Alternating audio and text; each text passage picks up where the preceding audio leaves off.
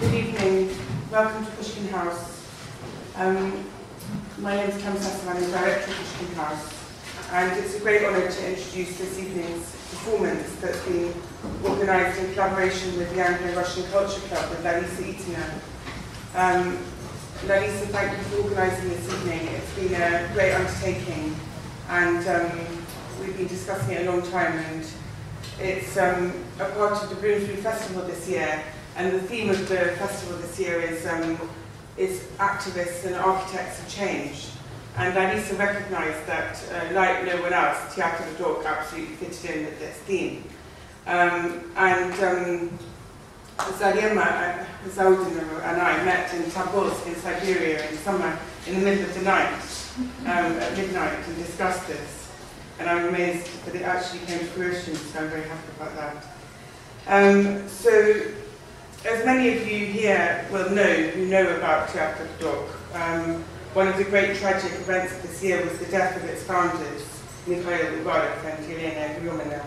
And this play has been written by Zariema, and it's based on their social media posts between 2005 and 2018. Zariema is a protege of Ugarov, and she trained and graduated from the Razbieshkina documentary film school, the Razbieshkina Ugarov documentary film school, and she will be reading the final monologue at the very end, after Sasha and John have left the stage. So the other two readers, apart from Zariema tonight, will be Sasha Dugdale, a writer and translator who translated the play especially for this evening. This play was premiered in Moscow in September, but this is the UK premiere. Sasha knew Gremina and Ugarov well and worked with them closely over many years. She's also a poet, writer and translator, and has just taken up a writer's residency at St John's, Cambridge. She will be reading the play with John Freedman, a writer and translator and former theatre critic. And who knows more really about anyone in the English-speaking world about Russian theatre, and it's a great honour to have him here, especially for this evening's event. So Sasha and John will begin the reading, and it will be finished by Zariema. Thank you.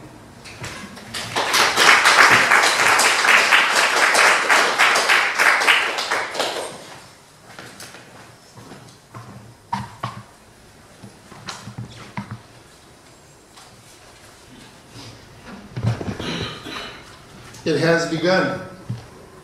The Central Military Commissariat in Moscow burned down today. Tricky.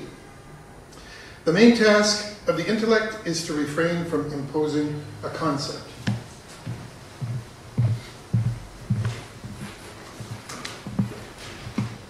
Sometimes I laugh about it with my assistant, Alia. She comes to see me with the usual pile of papers, the ones no organisation can live without. We joke that one day we'll write a sitcom thriller, that is, with the title Independent Theatre in a New Russia. Teatr.doc is actually an independent, non-commercial theatre, and I'm the director. We borrowed our founding articles from Lyumovka, another non-commercial independent, and Lyumovka borrowed its articles from the very first Playwright and Director Centre, which was also once an independent organisation. Alexei Kazantsev arranged and paid for those original articles.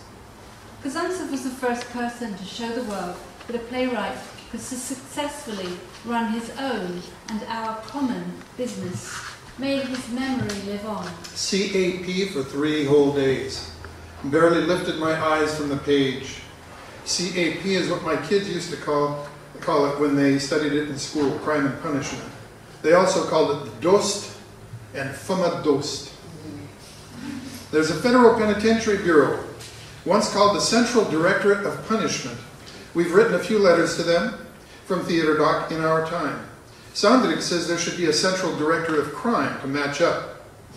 They should divide up its responsibilities between the Ministry of Home Affairs, Defense, the Tax Police, and give a little to the Ministry of Culture. I can think of 3 really critical points when I thought we'd have to shut the theatre. The first was when the owners raised the rent to $80,000 a month and wanted to back charge us a completely huge amount. I remember how we had a fundraiser for the theatre and raised the money we needed, and actually had a ball doing it, but it was a moment of pure horror. Someone made the rubbish joke that we needed renaming, not Teatr.doc, but Teatr.det. The second horrible moment was when we changed electricity providers, moved from the state one to a cheaper one, and the state company sent round men to cut off power. We ran a cable from the lift shaft to give us power during shows. Alia ran herself ragged with one of the providers. People told us that they obviously wanted us to pay bribes. I can report with pride that we never paid bribes, not even to the fire inspectors. We just followed their inspection reports and did what they wanted. I have a difficult relationship with paying bribes. I feel it's only justifiable to save a life, or for the sake of the health of a loved one, like the envelope of money you'd slip a doctor, your purse or your life. The way I see it, corruption is a social evil, and the person paying the bribe is guilty too. If you give money, then you've made your peace with the corruption which is killing us all. You haven't pushed back. Corruption is a brick, and if you pass it on, then it falls on the head of the person behind you. For that person, it's even harder to push back. The bribe taker is more confident. Kolya Kalyadan made me laugh. His comment on how to handle a certain theater person. Grab them by the tail and bash them against the door. And he also wrote, what fun it is to quarrel with everyone. Like my aunt who terrified the relations by saying with a radiant beam on her face, let the feckers fight it out. But seriously, or rather not seriously, I was sitting in the kitchen, smoking gloomily, talking about the problems with new drama. I formulated the problem as this. The limpets have attached themselves to the hull of our ship. Sandrik disagreed. He said the limpets were just the underwater crew members setting sail on their own journey. Elena Gremina added, but the underwater crew can't survive above water. Olya Mikhailova was interested. Why not? Do their eyes pop out? The life of ideas is the most important thing about any person. Whether it's strong and expansive or reduced and restricted, it dictates what that person will achieve in art, what he needs to feel satisfied. Basically, you need to be greedy to achieve a lot. Some are satisfied with 1 or 2 productions of their work, to be briefly on trend, or to have 7 or 8 followers. I don't know why I'm reading this, why I'm writing this. It must have something to do with new writing. Verbatim in theater, etc. Tech Week. David Smolyansky, the producer. I just want to know when you'll have the set ready. Silence. Just help me understand. Silence. In a depressed voice. To understand is to forgive. We turned on the television at about 2, 3 o'clock for the first time. We didn't know anything. We were just a little surprised when the news wasn't on, just Swan Lake. We switched the television off, then switched it back on again a bit later. Tchaikovsky concert, then a choir concert, a cappella. That was already suspicious, according to Soviet folklore, or the cultural code of the time anyway. Poems were being passed around back then, by Alexander Khmelik, I think. The poems were on the endless deaths of leaders. I woke in the dark, heard the telly playing Bach. I was sure then at least another leader was deceased. I woke to the alarm. Straight away I'm hearing Brahms. Brahms at dawn, what a racket, another leader kicked the bucket, and so on. So we knew pretty much what classical music meant. We knew something must have happened. Then the tanks on the streets, Echo Moscow, radio broadcasts. Anyone who went out to protest remembers it all well. Some people realised what was going on straight away, but we weren't as wise as them. My first inkling of the reality was in October 1993, especially after that letter signed by so many of the intelligentsia. I remember the exact feeling of misery I had when I read it in the Literary Gazette, that poisonous little letter addressed to top government, and all the glorious names who had signed it, the idols of my youth, asking not for pity for the fallen, not for reconciliation, but to deal with the already defeated in the best traditions of bloody Stalinist terror. Cleared out the computer, found 657 plays, counted them. Contemporary morals. The way people relate to each other is changing too. Now a good friend will go into detail about sex with his wife, but would never divulge his salary. The latter becomes an intimate detail, an affair of the heart. Yuri Klavdiev gave me a leather bracelet with studs on it. Can't work out where I should wear it to. Maybe to my first night at Kalyagin's theater. I didn't want to, but they made me. They made me do something that felt totally inappropriate. Write a foreword to a collection of plays by Mikhail Ugarov. Just say, as his wife, said the editor. So that's what I did. Nightmare situation. I had a sudden brilliant idea for a script for cinema. I'm sitting here at home and I can't tell a soul. Well, I could tell the family, I suppose. But apart from me, there are 3 other writers in the house. I'm scared they'll steal my idea. I've never ever had such mean thoughts that they might steal my ideas. I've always disdained such thoughts, believing absolutely that you should never ever steal. I'm not talking about a lighter or a Parker pen, but now I'm worried. It's the first thing that comes to my mind. The idea is just there for anyone to see, practically lying there in front of me, but it so hits the mark. How come no one's seen it before now? The performance of 1 hour 18 minutes, the trial that never took place, went surprisingly well, I think. There was complete and utter silence during the performance. Apart from the excellent cast, the audience clearly got the concept of the play, the villains justifying themselves. But what's interesting is that this production is different from our other documentary projects. 1. It's the first documentary production that doesn't proceed from our house style of no position.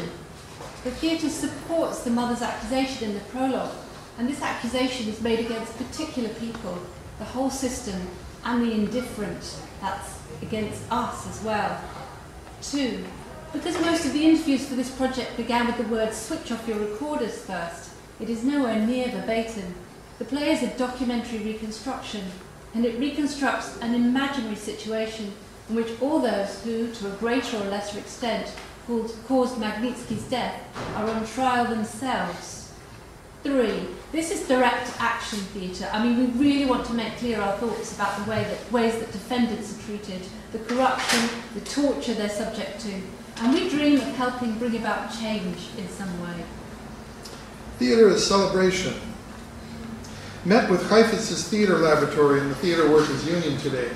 Talked about new writing in Teatr.doc. Best bit of the discussion when a theatre director the same age as me shouted, "What? You mean you say you don't see theatre as a celebration?" 2 centuries ago, the Moscow Arts Theatre revolted against the doctrine of theatre as celebration. Now the fucking idea has crawled its way back in. We see many terrible things and we turn a blind eye. But there are people who are trying to change things. Lots of stuff, maybe everything, seems very relative. Why should I think that Kasparov would make any better a president than Putin, etc.? Can anything be done to stop people drinking or giving bribes to the police and everyone else just for the sake of a quiet life? Evil is everywhere. There is just so much of it. Can we do anything about it? Many of my friends say that this is it, nothing will change. This all-present evil is a fact of life. But to give one example, they used to rip out the nostrils of convicts in the 18th century. Catherine the Great signed a law and they stopped doing it. And they stopped quartering people and breaking them on the wheel. That isn't relativism. It's a genuine improvement, a reduction in cruelty. And there are people amongst us who have dedicated their lives to reducing this cruelty. The snow is melting out here in the countryside around Moscow. Whole fields uncovered in a single day. When it's melted some more, I'll take my black sack and my pickup stick and go and collect rubbish. I could hear the airplanes passing overhead at night. Sheremetyevo isn't far away. Once I was flying back from Frankfurt and I saw the bend in the east of the river and our dacha. Skvortsov just rang and asked whether he should sing at the closing ceremony of the Golden Mask Festival at the Bolshoi Theater. I said, definitely, it'll be an adventure. I'd sing in his place. There's so much dust in the house, it's collected in balls. You open the door and the balls of dust roll in all directions. Today I destroyed them all. At long last I bought some new bags for the vacuum cleaner. One of my favourite stories told to me like this. If you pay attention, you'll notice that most mad people are mad to their own advantage. In my whole life, I've only ever known one real madman, and that was the writer Yuri Aleshev.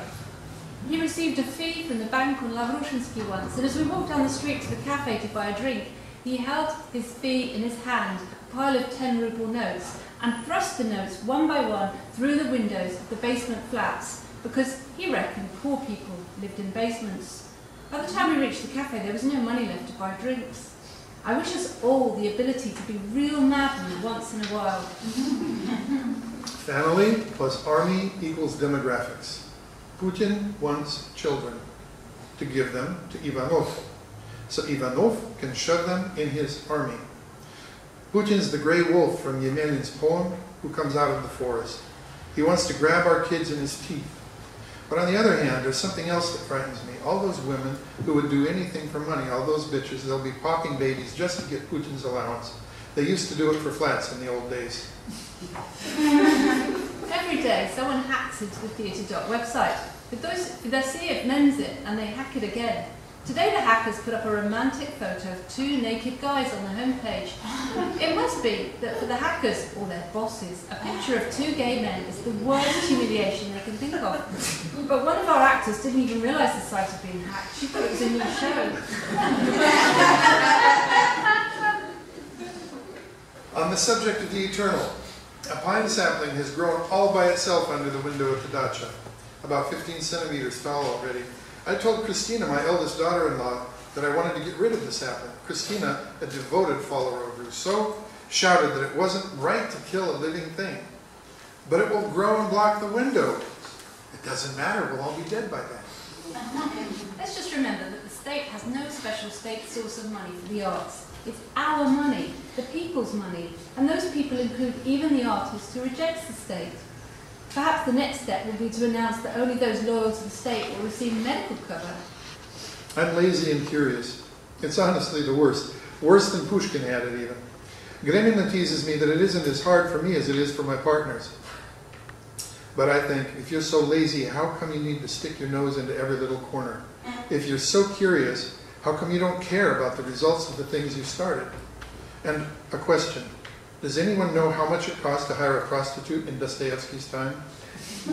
All the same, it isn't good to be obsessed by Putin and his regime. I tell myself this over and over again as I immerse myself in material for future verbatim shows, songs from our prisons, and the sequel to 1 hour 18 minutes. The evil inherent in the regime is not just about trials and repression, but the very things this repression is deflecting attention from. The end of financial support for the very poor, the collapse of the health system, sucking the lifeblood out of education, just destroying social protection, the ill discipline in the penal system, worst of all, a lack of political will to deal with all these problems. But it will be our defeat if we lived our lives only in the spirit of opposition. The main thing, after all, is to say yes. Yes to the fact we're alive. Yes to the things we love. The most important things for us. Hatred of the regime cannot be the main driver in our lives. Social documentary projects in theatre are a lifeline for me, real, defined tasks that can perhaps help people, children, teenagers, or those without social protection. I owe a debt to these people, as anyone who thinks like me does. Teatr.doc evening. Tomorrow, that is, today already, there's a Teatr.doc fundraiser. Performances at 6 and 8 p.m. Here's a fact. People who couldn't possibly come also bought tickets. Those people included Alexander Kalyagin, Kirill Serebrennikov, Elena Nevezhina, Olga Galachova, and others. Even curiouser, Oleg Tabakov bought 25 tickets. Greetings on International Day of Theatre. I would especially like to give thanks to independent theatres and those who work in them today. They work for love, and love rules the world. Our lives are hard, but whilst we're still on stage, loved by our dear audiences, this celebration is for us. Friends, remember the one rule of survival. Friendship is essential. Independent theatre can't exist without friendship. Friendship and love are our bread and butter. We can't do without them. Scandals and the clashes of great egos are only possible in the big theatres with their classical colonnades and the money to cope with all that. But we won't survive without love and friendship. Dear old Doc, I congratulate you. Thank you for being there. Thank you, friends. Yesterday I bought some roast chestnuts on the street, and today I couldn't go to the launch of the British Festival of New Writing. The chestnuts ended badly, an allergy and a high temperature. I'm stuck at home. What's the link between Mark Ravenhill and roast chestnuts? Why is it that oblique connections give the effect of realism? Direct connection.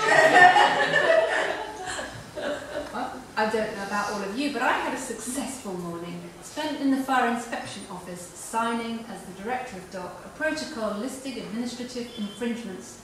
Our new door is 110 centimetres wide, it should be 120 centimetres wide, and a whole lot of other annoying details, which taken together make an independent theatre's everyday hell. And on the 25th of April at 10 o'clock, I'm even going to court, administrative court, although actually the fact that the penalty is in my name as director of DOC and not the organisation's has really kept the fine low. I went to a rehearsal today, but as an actor, directed by Skvortsov. I was about 40 minutes late for the rehearsal. This was to get revenge. He was always late to my rehearsals. He was once late for a rehearsal and ran into the room shouting, "It's at a standstill!" It wasn't immediately clear that he was talking about traffic. Then I asked him lots of stupid questions, parodying how actors behave at rehearsal. There's a whole list of stupid ritualistic questions which an actor has to ask the director if he has any respect for himself. They didn't get it was irony. They answered me straight. When we drove through Chen, the town, my mobile lost reception, and when we turned into the village, it was getting dark, and a wild boar peered out at our car. A moose flashed past, and then a hare ran past, and then in front of the car a baby owl appeared, the size of a tiny box. It flew behind us, checking whether we were worthy prey. I saw a frog today, a bit dozy, but still hopping along. And yesterday a butterfly flew past the window. To start with, I thought I'd been staring at the computer for too long and I was seeing things. But it was a real yellow butterfly. A brimstone, perhaps, I'm not sure. Theatre friends and colleagues, you don't have any spare stage decking, do you? We desperately need some. 6 decks, 2 by 1 metres. We'll buy it if it's not expensive, or we'll happily accept it as a gift if that's a possibility. There are people who are utterly incapable of finishing a telephone conversation. They wait for you to help them out. Some people are always doing home improvements. They can't seem to stop. Someone should tell them that enough is enough. Some people can't ever quite leave behind a relationship that is over. They keep waiting for something, waiting to be sent packing. They drag out the finale as long as they can. According to some, this is the fear of death. I'm thinking about how much I love theatre and how it helps me to live right now at a difficult point in my life. I feel for theatre right now the same gratitude and love that Sten Garayzin felt for the Volga River, only without the Persian princess to throw it away. 3 days since I left Yasnaya Polyana, took until today for me to want to go back there, even a little. Until now, and all the time I was there, I couldn't wait to escape without any psychological damage. And back in Moscow, I just thought, thank God that's over. It wasn't bad there, but 7 days of intensive interaction. The only break was the 6-7 hours I got to sleep. By the end, I was near hysterical. On the last night, we had a campfire and vodka. Everyone came. I wandered with a torch around the huge hangar. That's where the campfire was. And hoped no one would come and talk to me because I couldn't have said another word. It was the middle of the night, but I didn't have the energy to go back to my room and sleep. I wanted to be with the rest. Afterwards, it turned out that lots of us felt the same. If I'm honest, it's my favorite game. I'm not here, but I'm here with you. I had a bottle of vodka in my anorak pocket, but I really didn't want to drink. When everyone started shouting, "Vodka, where can we get vodka?" I resisted the temptation to give up my bottle. I reckoned that the next day we were doing all the final performances and another bottle could harm the proceedings. So me and the Kavalskaya dog, that is the dog that belongs to the Elena Kavalskaya, a brindled dachshund called Zuzo, we went out into the dark, right to the far corner of the hangar where the nettles were thickest. And we made a secret cubby hole in the metal pillar and I hid the bottle of vodka there. I thought to myself, in a year's time, I'll come back here and I'll find my bottle and we'll light the campfire and drink it. But then Pushkin found me in the darkness and asked for vodka in such a pathetic voice. So I had to go back into the thicket of nettles with Kavarskaya's dog and the torch. This evening, I wanted to go back. Reposting on the Museum.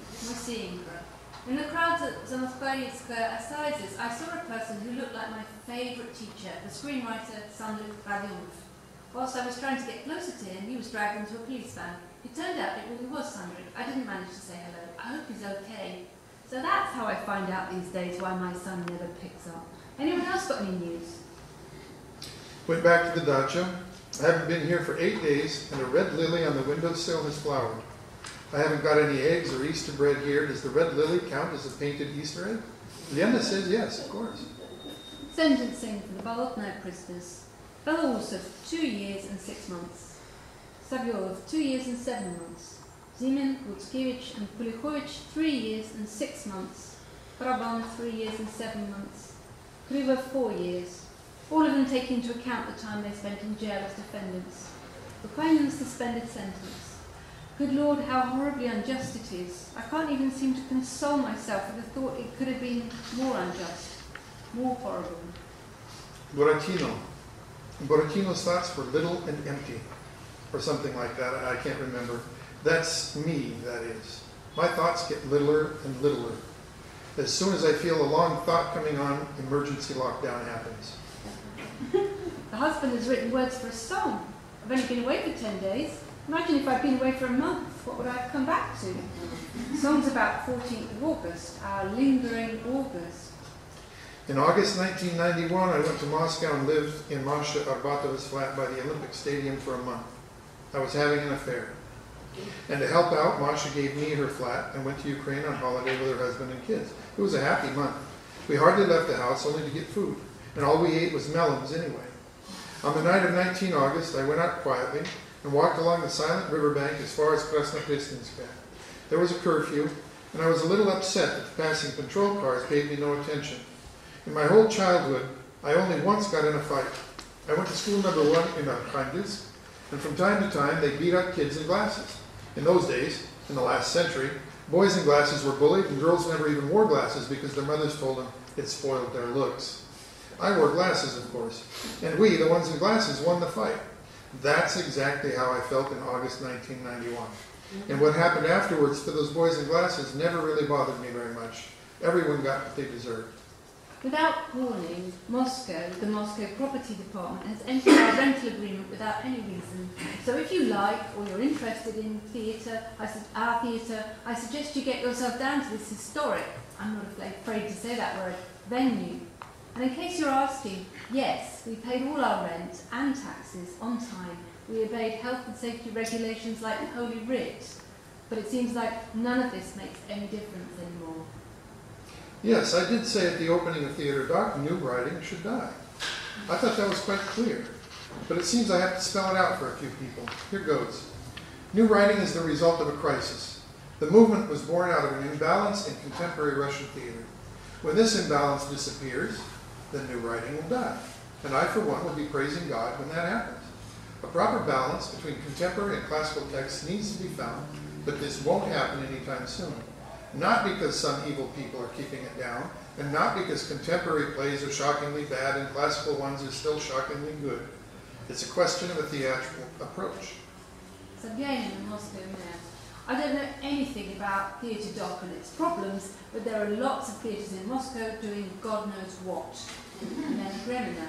Our theatre does God knows what. Sounds like an amazing creative approach. Who the fuck bought a book by Oksana Rovsky? I just found it under the bed, 180 rubles. We won't have anywhere to live soon. I told them, buy a book, take 2, and chuck them away. Pointless making a fuss. They'll only say they're keeping an eye on contemporary taste.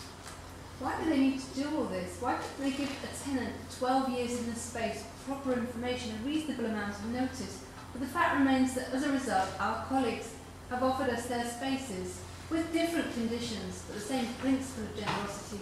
2 powerful state-supported theatres in Moscow and St. Petersburg, 2 wonderful non-subsidised theatres, 4 collective art venues, 3 indie venues, 3 privately owned spaces in different parts of Moscow, 1 foreign theatre. I won't name names because apart from the Gogol Centre and the Marjanishvili Theatre in Tbilisi, the other offers were all made by phone or message. But I am very touched. I still feel a sharp pain at the loss of our basement, but the support of colleagues and audiences restores us, touches us to the point of tears. We will find spaces for 15 current and 12 future productions in all those wonderful venues, and there will be a whole network of docs instead of one single theatre doc. If this is the way the government wants to play it, I doubt they foresaw that outcome. Yesterday, 2 state theaters in Moscow offered as possible venues for Teatr.doc. This is apart from Gogol Center. When I get back, we can discuss it. It's too early to list possibilities yet. I'm writing this because the help and attention of theater colleagues is incredibly welcome and wonderful. The feeling of loneliness recedes. As a result of yesterday's dirty jokes about zombies in the Duma, a small and nearly homeless theatre was able to pay all its rates and debts and buy printer cartridges and things for living like tea, coffee and sugar with the money from ticket sales. Thank you, dear audiences. Found Radio Culture online, so I had to listen. They have this program, Politics Free, where they talk about culture and art in a strange voice, as if they're talking to the mentally ill. Another attempt to convince the population that culture is only for the nerds and misfits among us. But all of a sudden, a report on politics-free theater. I can't even think of a good equivalent, like petrol-free tea. Where on earth did they find politics-free theater in this country? Even the slogan, politics-free, is political. The most servile crap of all, arse-licking before anyone has even asked you to lick their arse. When will we learn not to put things off, to look after each other? When will we learn? According to the senior advisor to the head of the prosecution department of the prosecution committee of the prosecutor's office in Russia in the Primorsky area, Aurora Rome, geez, can it be possible that a police official by the name of Aurora Rome actually lives and works in Vladivostok? It's like something from a bad play. Anyway, this Aurora Rome states that the defendant, a Primorsky partisan, has himself rejected the suggestion that force had been used against him, saying he had made the former claim in order to escape criminal prosecution. It really is like something from a bad play. Yesterday, in the chemist, an elderly customer asked the chemist to take back a medicine she'd just bought. She hadn't realized it would cost 300 rubles. The dispenser explained to her that she had to take the medicine and she wouldn't find it cheaper anywhere else. The old woman wouldn't leave the shop. She kept asking them to take back the tablets and give her back her 300 rubles. The other customers got involved when they heard the conversation, and all the queue instantly decided to throw in 100 rubles, some a bit more, some less. They gave this all to the old woman, but she didn't want to take it. She started crying. But they dropped the money and the tablets in her bag, and all together wished her a happy new year. All this happened very fast. People seemed to delight in the communal response. It was good. Just amazed by what is happening at Teatr.doc right now. People in theaters are offering real support and shelter. I've never seen such a thing before. Our enemies and their art critics will get to see the art of resistance in practice. Teatr.doc will carry on, and a flying squadron is far more effective and dangerous for our enemies than any static group of partisans. Teatr.doc will be performing in 9 venues across Moscow. We were 1, and now we are 9. A little classical building on Razgulyav Street between Baumanskaya and Krasny Vorota. The wing of the building belonged to the Savin-Zakrevsky family. It was built in 1777. Inside, everything from the period is long gone. Only the walls and the facade are left. On the 25th of December, we signed the contract. This time we aren't the tenants, we're subleasing the space. And yes, answering the endless questions, just as before, no one gave us the space. We searched for it ourselves with the help of audience members, and we found it ourselves. We're paying the rent ourselves. I got the keys today. Tomorrow, Saturday the 27th, we'll have a working party to get rid of the rubbish and clear the space. We'll let the public in to see the space towards the end of January, and we have our opening night for the new Teatr.doc on the 14th of February. The faces of the policemen on Pushkin Square. Genetic engineering, I tell you. Each man's mortality etched onto his face. They do it on purpose. They don't take the lowest of the low for the police. They take the ones who are even beneath them, to make sure there's strong motivation to beat people up with their truncheons. There'll be a film showing at Teatr.doc today. Our playwright Maxim Pushkin is showing a Ukrainian documentary and there will be a discussion after the film. We are well within our rights. Such showings are part of our legal activity. We're a theatre producing documentary plays, and we have the right to show documentary materials and discuss them as part of our professional activity. But we have information, as usual, all very Byzantine, that we could get a visit from the police today. This is probably rumour, but just in case, I'd like to ask any audience members and staff members who have a problem with documentary material to refrain from visiting the theatre. For anyone attending, a quick reminder that no violence is permissible, no swearing at anyone, no punching and so on. Any violence on their side will be in order to provoke us. Please stop others from being violent.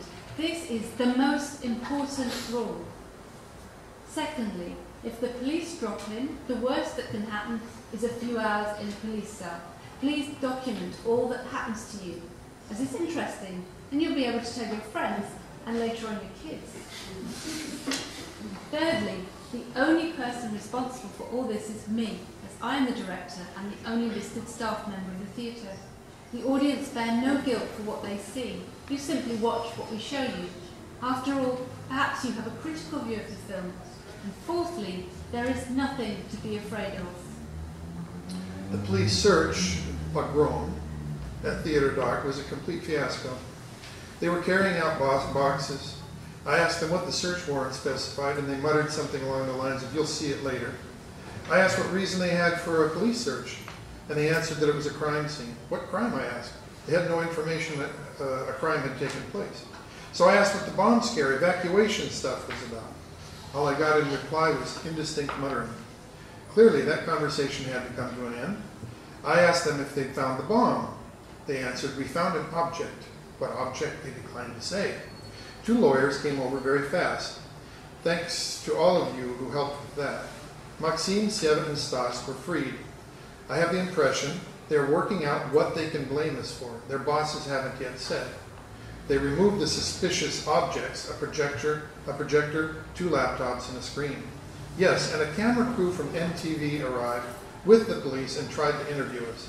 My former students filmed as well for their own documentary project. My thanks to Nikita Shikinin, Alexander Vartanov for the support, hot tea, coffee, and food at the entrance to the Presnitskaya police station. So there we are at 4 a.m., 31 December. I just can't get over how they broke and smashed the lighting for my show, 150 Reasons. And they smashed a little clay lid from the props. I can't help myself. Elena Gremina has been voted Person of the Year by the Association of Theatre Critics for her resilience. She's pleased, but wants to know why the prizes are always for resilience, and never for capricious feminine willfulness, or constantly changing her mind, or something. She'd like one of those prizes too. I keep thinking about the shockingly willful and capricious sacking of one of the country's finest managing directors for a production that a court ruled had not broken the law in any way, and to emphasise it was highly regarded by theatre critics. But for some reason, the opinion of a few priests who hadn't seen the show and the professional box of Aruev is somehow of more consequence for our Minister of Culture than the views of Russian directors of genius. This is no joke. It's spitting in the face of all those famous great professionals who signed a letter in Meslich's defense. Just to remind you, they were Oleg Tabakov, Mark Sakharov, Galina Wojcik, Yevgeny Mironov, Yevgeny Pisarov, Valery Folkin, and many others. Will you wipe your face and turn the other cheek, Russian theatre? Or will there be some reaction to the fact that our Minister of Culture has spat in your face? Teatr.doc had its bank account closed forcibly. Government officials find it hard to believe that neither the closure of a bank account nor the confiscation of the space will stop an independent and non-subsidized theatre. We had 25,000 rubles in the account. I do hope that money will be used for tanks and airplanes to bomb something. So my guess is that this is how it works. Teatr.doc is very much loved by the presidential administration, the Ministry of Culture, and the traffic police. A few days ago they had the following chat by the photocopier. "So lads, how's our favourite theatre getting on? I haven't heard anything about it for a while." "Nothing to report. May's coming up, ticket sales are dropping. In this weather people don't go to the theatre, they go off to their dachas." "Well, we need to give them a hand with PR. How sweet little Theatr.doc. We must support the arts after all. There's nothing much to make PR out of. Their version of Plato, or their production Silence, an evening without a single spoken word. Nothing much to shout about there. How about the Bolotnaya case? They're busy rehearsing. Don't make me laugh. Who cares about that stuff? Some tearjerker about how a mother misses her dear son and is waiting for him to come home from prison. Come on now, lads, we need to help them. We'll send the boys round tomorrow for the rehearsal. Only remember, Varminster is shut for rebuilding. There's a bus service from the other stations. Well, like we've got enough to do. Make the sacrifice, lads, for the sake of art. And the result, top news item on Vietnamese to Interfax and so on, police crash rehearsals at Teatr.doc. Thank you, all you dear men in uniform and plain clothes, dedicated supporters of Teatr.doc. We look forward to welcoming you back. Yes, we have also invited lawyers to attend each show, all at Teatr.doc. Police Academy meets Teatr.doc. First of all, some blonde woman came in and showed us her prosecutor's office pass. She had with her a dashing young emergency and rapid response policeman who looked at the IKEA lamp and wrote in his notebook, "Lamp all wrapped in paper." A third man, gray-haired, introduced himself as a specialist in solid waste for some reason. Then there was a policeman in plain clothes and one in uniform, then later two more, who had been hanging around the gate since the morning. One was from the Violent Crime Department, a specialist in GBH as he introduced himself. And alongside him, like his shadow, was a person without name or rank who took quick photos of the playbills for the Bolotnaya protest play, for Belarus Putin, and the box someone left behind with "Crimea is not ours" written on it. That man kept flattering me and then casually asked how we're celebrating Victory Day. Are we planning any more documentary film showings or plays about Ukraine? When I told him that on the 9th of May we were showing a free student show about the diary of Anne Frank, he asked if I wasn't afraid that the students might do something inappropriate. After all, said the man who wouldn't tell me his name, we all know what students are like. They interrogated me, all those people, that is, they chatted with me, and every one of them took away a copy of our sublease. In the yard outside, more men in uniform flashed about with files. They looked around the yard and read our playbills. The reason behind this police sellout, one of them told our lawyer, was that there had been a big response online to the first night of the Bolotnaya case the day before. A lot of articles, opinions, and responses. Well, I'm pleased. That's what we wanted, after all, to achieve something with the help of this show, to remind people about the prisoners on the anniversary of the protests. And the police presence showed us that the theatre achieved that. Hooray! I also told that state security guy and the expert in GBH that Teatr.doc wouldn't shut if they removed the organisation's legal standing. We'd simply set up another organisation to do it. Nor would we shout if they tore up our leasing contract. We'd open again, somewhere else. I read rental ads all night. Good news there, hangars, barns, etc. are all much cheaper now. The first night of the Bolotnaya case at Teatr.doc. Not everyone could get in the auditorium, but there's another performance on the 18th and the 22nd.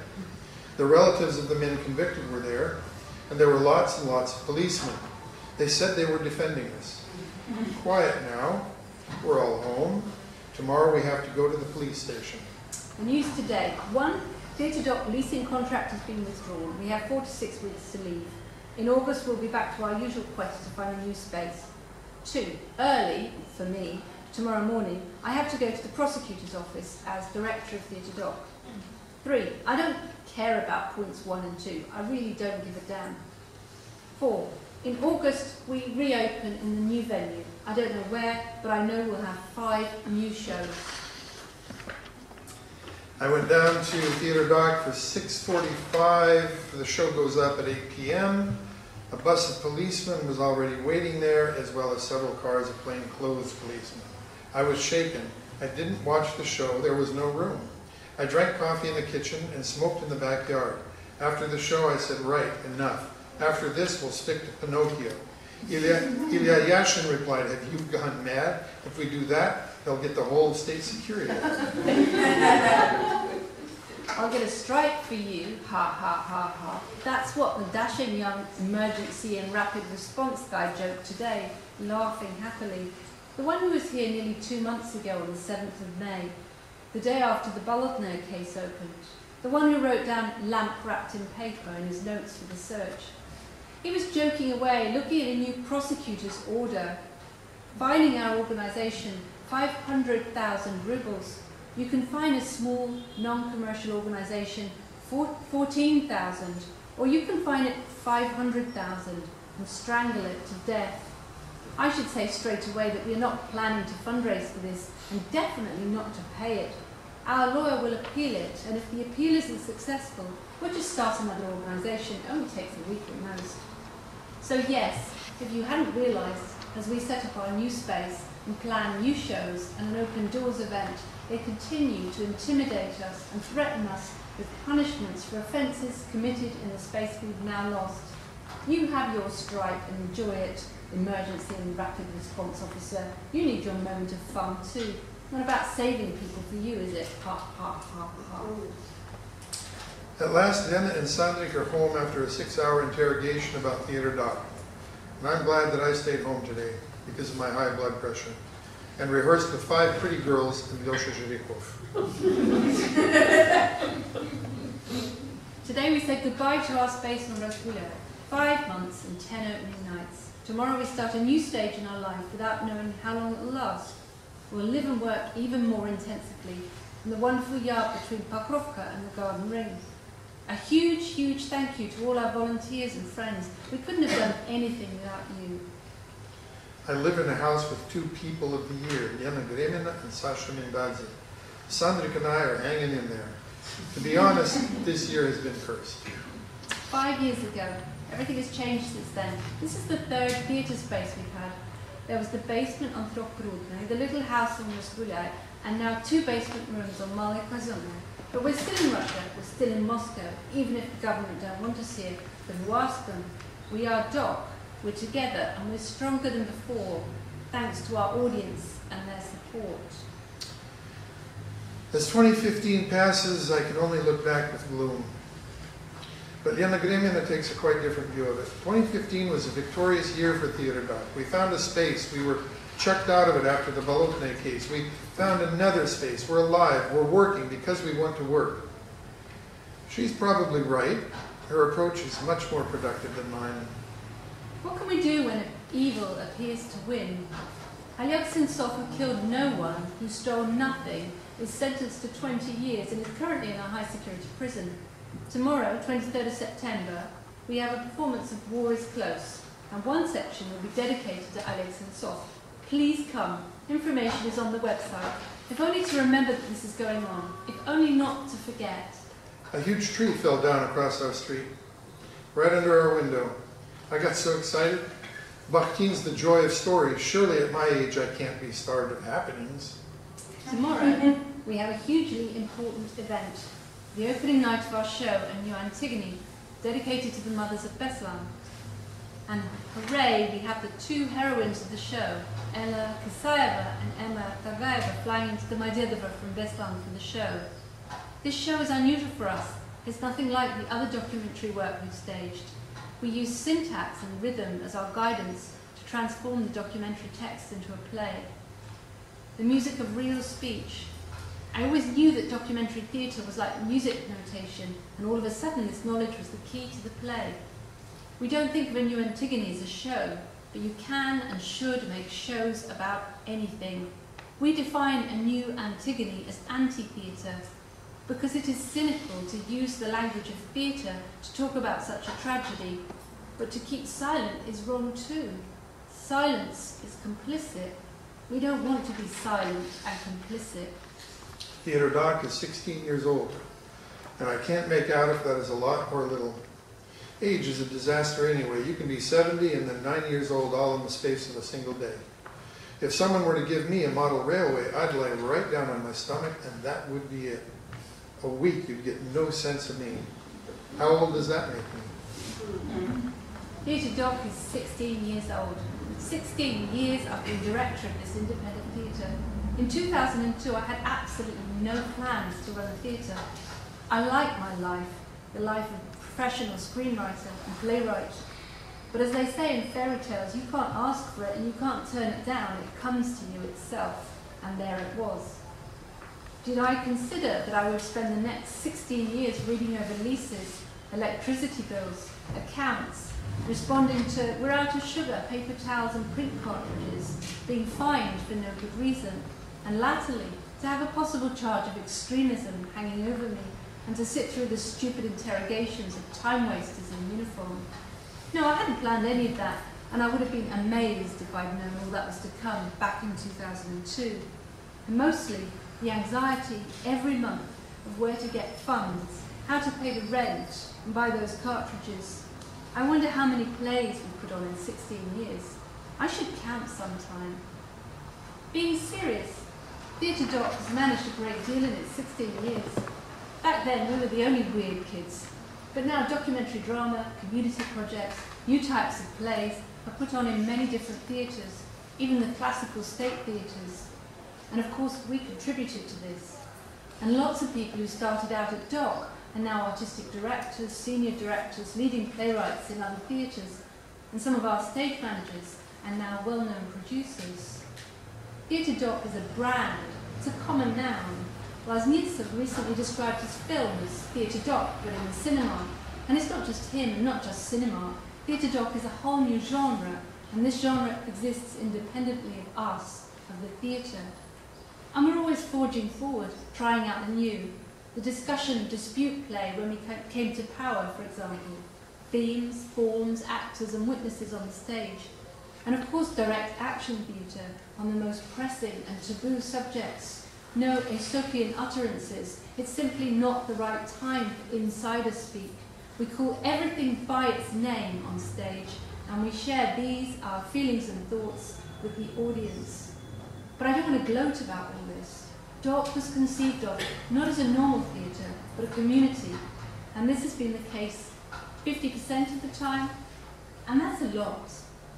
And sometimes I add into my motivation stuff like to change the world, and to change our country. And sometimes, like when I'm at the police station, in some moments, even that happens. I want a lot. Some of what I want is still unrealised. I'm talking about the theatre here, not the country or the world. About the theatre, 16 years old today. The ability to commission plays, pay grants, send people on working trips. A larger venue where we could hold concerts and stage plays for a big stage. We're not in a basement theatre because we couldn't think any bigger than that, believe me. We think very big, but the rent on large spaces is impossible to find.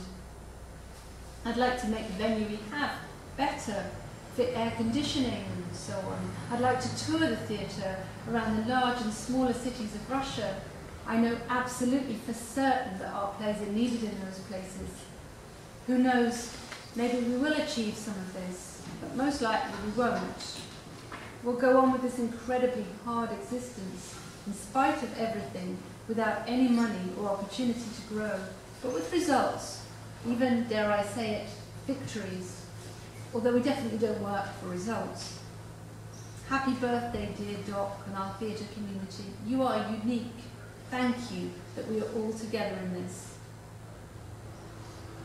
When you torture a person using electric shocks, you have to watch the current strength carefully, because the twitching of muscles can make them rip, and this can break bones. And those are clear indications.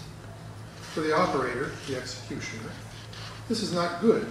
There could be professional consequences. These are the little problems an executioner faces in his day-to-day work. We all know these little annoyances. I'm saying all this as we approach the presidential elections. Are we voting for torture and war? Elena, the police have just been round. They must have been sent to watch Ali's diaries, but they ended up in the bigger space. Honestly, it's funny. They send policemen to a reading of the diaries of Ali Ferouz, an oppositional journalist in prison, in the white studio, and the policemen get lost in the yards around Pokrovka and come to the other space, and a YA performance about ancient Greek myth. On the discussion of sadism in art college, I'm in favor. Have you noticed that people of middling and no talents are very hardworking, but the gifted? So here I'm in favor of sadism, torture and beatings. Nothing else helps. Marina Razbechkin and I talk about this a lot, because the worst sort of betrayal is betrayal of one's talent. You're given a talent, and then you're too lazy, or you haven't the time to use it. Alexander Korchenko's condition has worsened. It gets worse and worse. Poor, poor boy. I'm so sorry for him and his mother. He's guilty of absolutely nothing. 10 years. He's a hostage of something. But what it is isn't clear.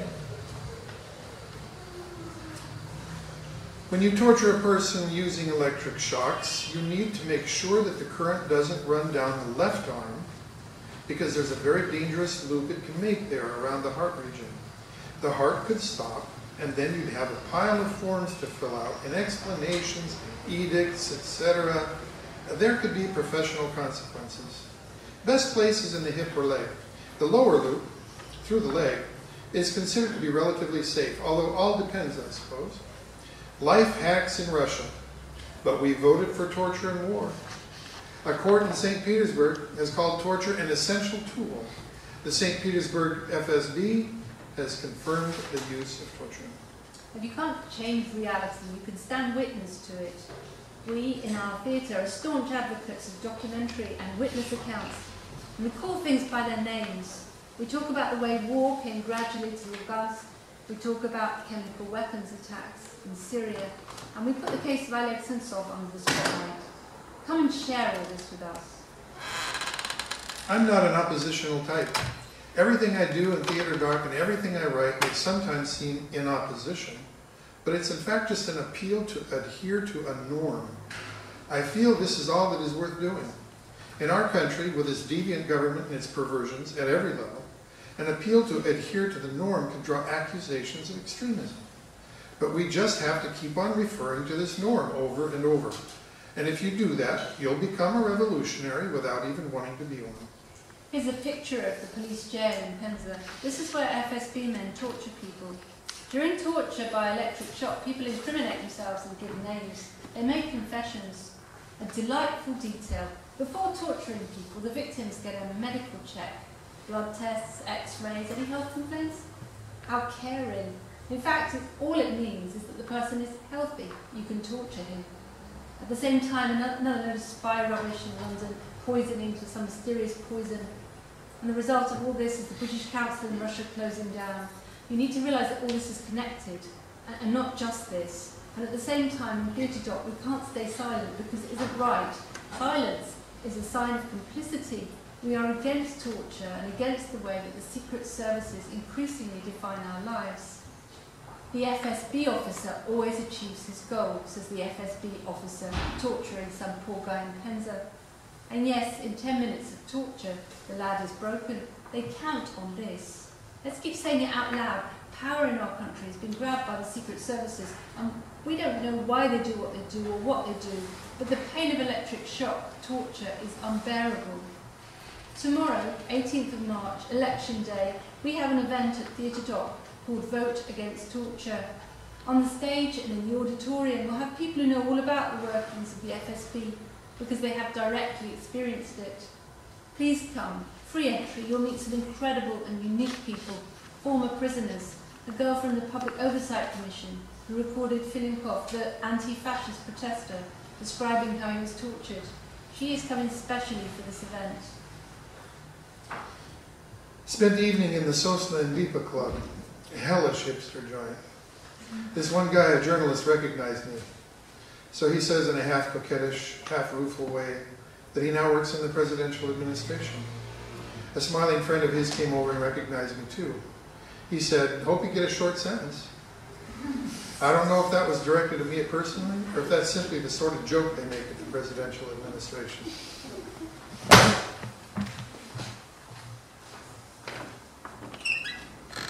I don't want your condolences. We were very, very lucky to have met. It could easily not have happened. We're too different.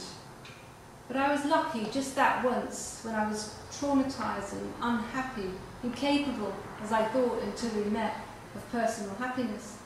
I met him, and we knew each other, and we knew we wanted to be together. I'm lucky. I read what he wrote and I almost couldn't believe how much I loved it. I saw him putting shows together. I couldn't quite understand the magic he had with actors. That our sons from our former marriages became part of our new family. That we made Teatr.doc together. And in that, I was not the only lucky one. He changed people's lives. He supported them. He taught them. Lucky too to have had almost 25 years together with him. In September 2018 it would have been our anniversary. And he kept saying, 25 years, impossible. Who lives to see 25 years together? And he didn't. We didn't. It was so good. But such goodness doesn't last forever.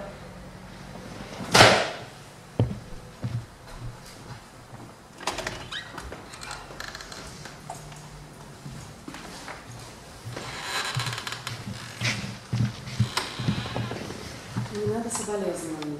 Мне очень повезло, что мы встретились. Этого могло и не быть. Мы слишком разные. Но повезло мне раз в жизни, мне, травмированному, несчастному, неспособному, как я думала тогда, до этой встречи, к личному счастью человеку. Я с ним встретилась, мы узнали друг друга, решили быть вместе. Повезло, что я прочла то, что он пишет, и не верила своим глазам, так мне это нравилось. Что видела, как он создает спектакли, и не могла понять, в чем магия его работы с актерами. Что наши сыновья от первых браков стали семьей нам и друг другу. Что мы вместе делали Театр.doc. И это, наверное, повезло не только мне. Ни одному человеку он изменил жизнь, научил, помог. Что мы вместе почти 25 лет. В сентябре 2018-го должно было быть. И он мне все время говорил, не может быть, что уже 25. Столько не живут. И правда, не живут в нашем случае. Так хорошо, как было, не может быть навсегда.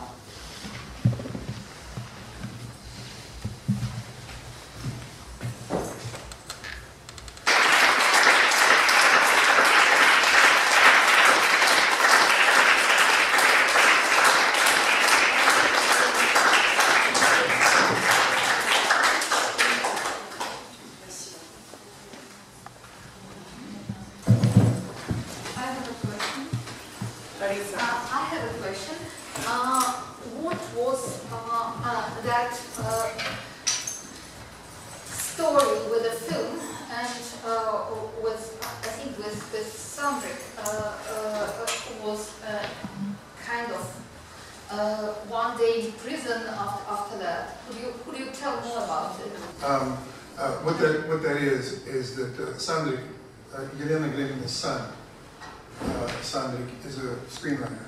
Mm-hmm. So it's not about a film, she's just saying my favorite screenwriter, Sandrik, my son. She doesn't say my son until the end. And she came to the court one day, she obviously was coming to a demonstration at a court. And she saw someone who looked very much like her favorite screenwriter. This is another person on social media, just to make it clear. It's not Lena saying this, it was another young person who was I missed that, I'm sorry. Yeah, I missed that. I must say I was sometimes confused as to who was speaking. Yeah, Sandrik's student, screenwriting student, wrote to say she'd seen Okay, go ahead and finish it off. So Sandrik, her son, teaches screenwriting in Moscow. And he was seen by one of the students being hauled off in a police van at a protest, at a demonstration. Mm-hmm. And he spent a very short time, I think, in police custody, like the rest of the day. Mm-hmm. But Lena was saying that the only way she finds out about what her son's up to is social media reports.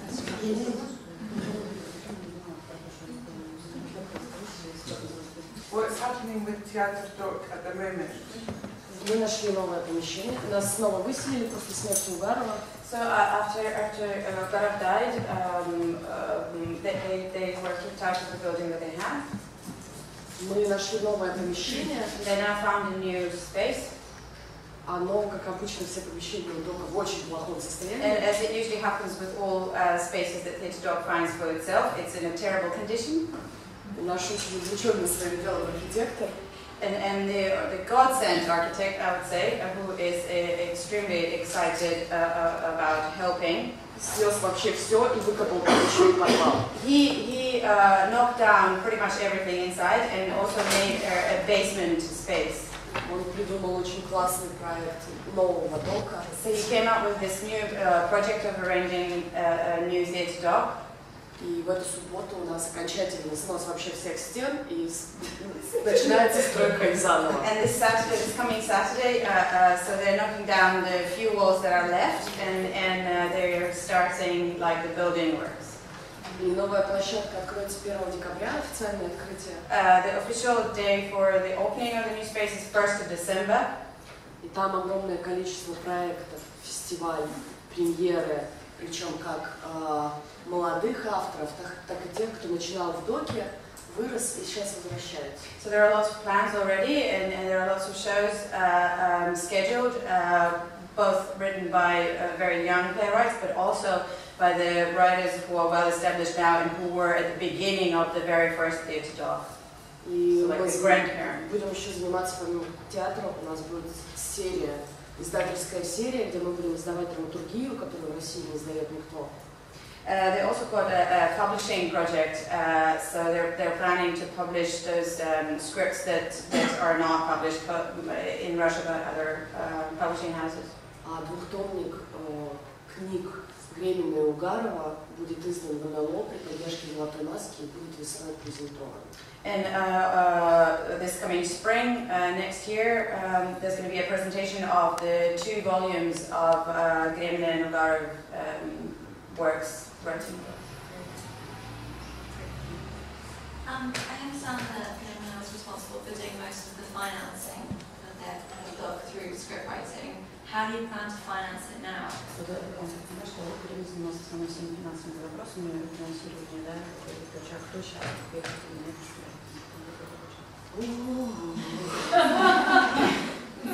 Мы пока не очень понимаем, то есть у нас сейчас есть финансовая поддержка от фонда Михаила от СТД. There is no clarity regarding that yet. They do have some support, financial support from Prokhorov Foundation and from a theatre union. И нам даст это какое-то время научиться жить финансово самостоятельно. So this kind of support will provide us some time to learn how to survive. Потому что сейчас стало понятно, что Гремина писала сценарии сериалов и мюзиклов, и эти заработанные деньги вкидывала в док. Because now this has stopped, it became clear that Elena Gremina was writing scripts for like TV and series and stuff, and earning money and then investing it in theatre. Right. Can I ask another question? So with the documentary theatre, do you report the interviews that you've taken, do you recreate the intonation that the interviewee had, or do you just simply read it? How does it work?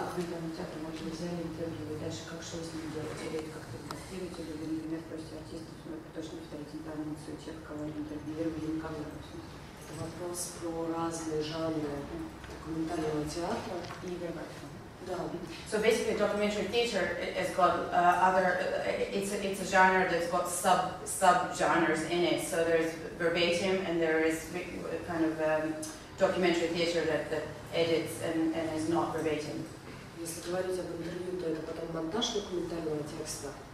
So if we're talking about interviews, like we get material and then we edit it. А verbatim — это когда человек просто повторяет, но актер не играет та самая ее позиция. And if we're talking about verbatim technique, then we do ask actors to imitate as precise as possible the interviewee, and yeah. So basically, the actor takes this zero position or no position of just transmitting the actual person that they interviewed.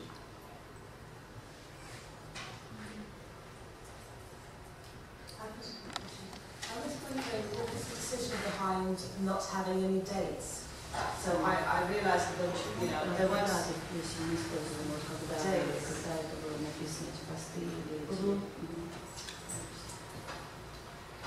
Просто у нас есть промежуток, ну, который обозначен 2005-2018.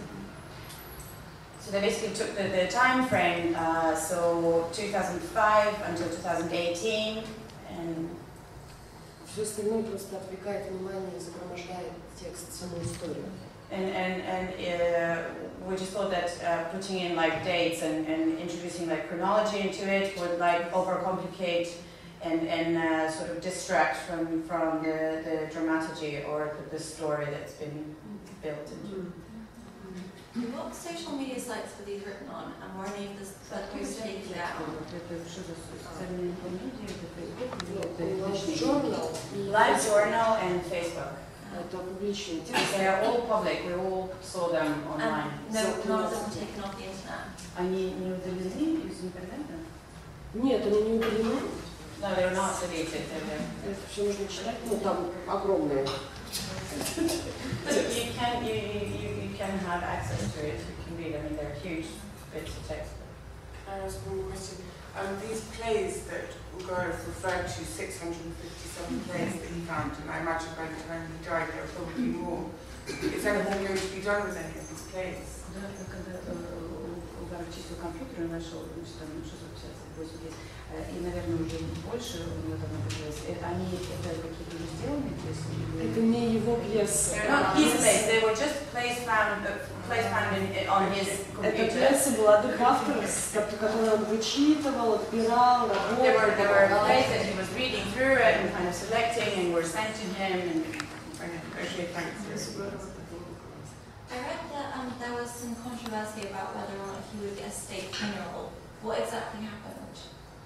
whether it would be a state funeral. There was a final funeral. There was a particular cemetery which is for theatre people or for people who are quite sort of elite. And as a theatre director, it might be seen as kind of obvious that he would be buried there. But I believe that the Moscow government at first refused, and then said that there would have to be some payment, which isn't usual. It's like as if you wanted to just go there out of choice. And that payment was a ridiculous amount. I think it was equivalent about £12,000 in English. Something like that. But that money was raised within the day, and he was buried in this cemetery. Then the Moscow government said that hadn't been true, but I don't know whether they took that money or not.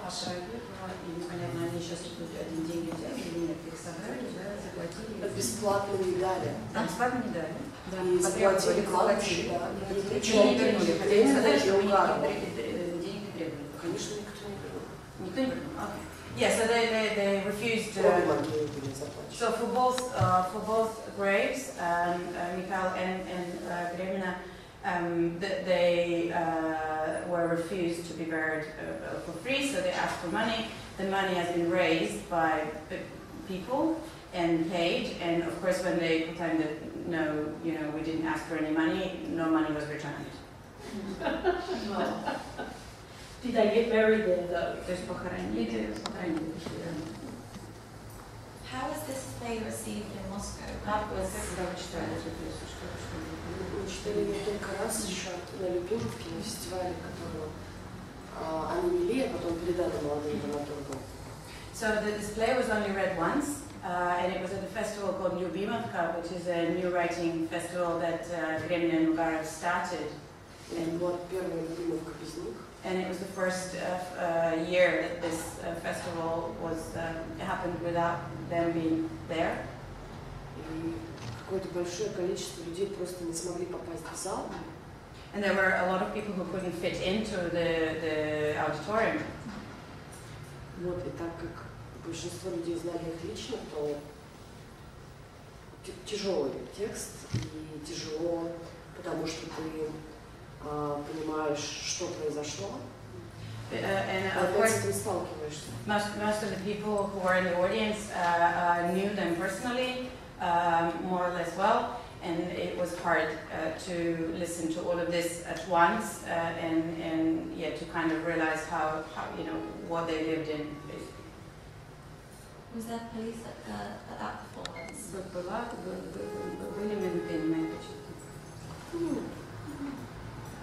До этого приезжали на спектакль по чеченскому правозащитнику.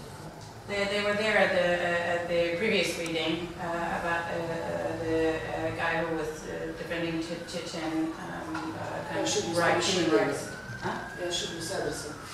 And they came to the wrong studio space.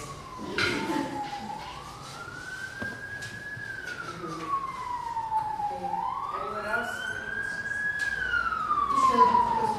Вы не боитесь вообще? Как чего? Вообще.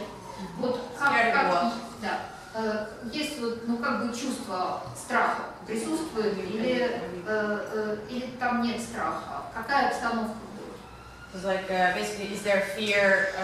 Sort of. Do you register fear in Teatr.doc or personally in you? Is there a sense of being anxious or scared? Страх облажаться? Нет, страх.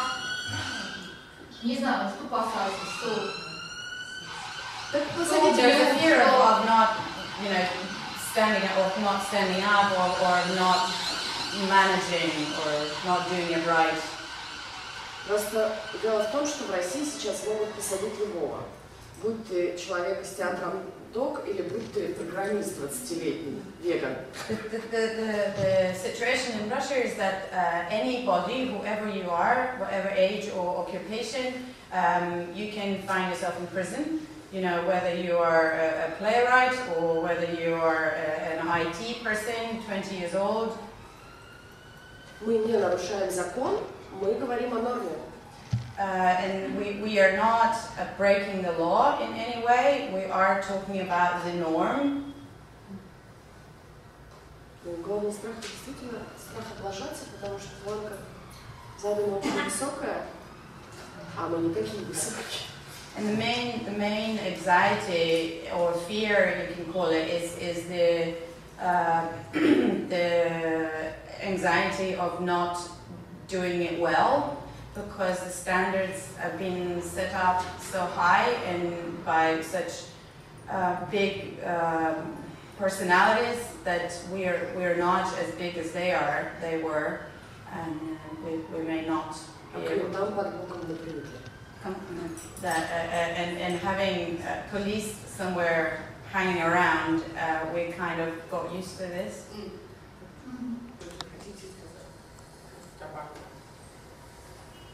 Ну, во-первых, спасибо. И Ларисе и Пушкинскому дому, потому что для Театр.doc сейчас очень важно говорить о том, что произошло, и понимать, и чтобы гораздо большее количество людей узнало, как этих двух больших художников убивало государство. Thank you so much for Larissa, for Pushkin House, for inviting us here, because for people, for the community of Teatr.doc, it is really crucial at the moment to make sure that more and more people get to know about Gremina and Ugarov and about them being really big artists and how they were pressured and how they were finally killed by that pressure. И еще перевод сделала Саша Дагдейл. And so thank you so much for Sasha's translation. И Саша Дагдейл и Джон Фридман — это друзья Гремина и Угарова, которые раздвинули свое огромное количество дел, чтобы прочитать этот текст. And both Sasha and John are friends, were friends with Elena and Mikhail, and they are busy people who thought that it is a priority to come here and to do this reading and to do the translation. И спасибо вам, что пришли.